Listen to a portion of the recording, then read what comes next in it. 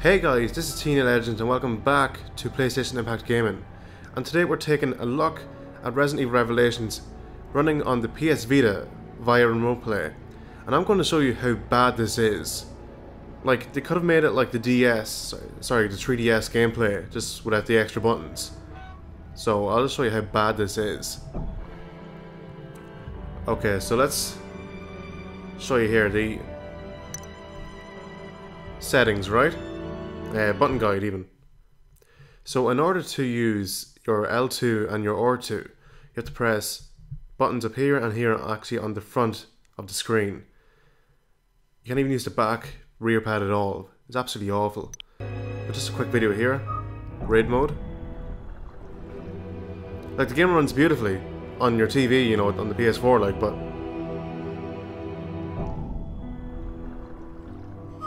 okay, let's go.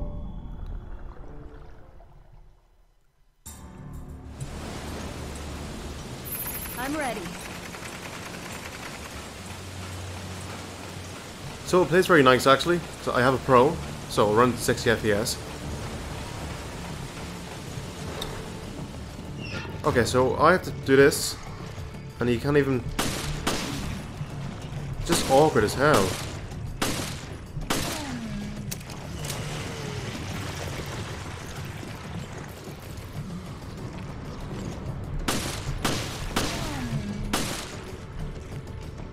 Second here like this.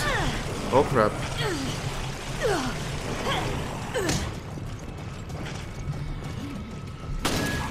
But yeah, that's how bad this is. Just a quick video on how to play the game, I guess, but it gets even harder up here with the the bigger monster. So that's it really. Thanks for watching. Hope you enjoyed this. You can of course check us out on YouTube, Twitter, Instagram. And for more PlayStation and Resident Evil, keep it right here. Thanks for watching guys. I'll see you later.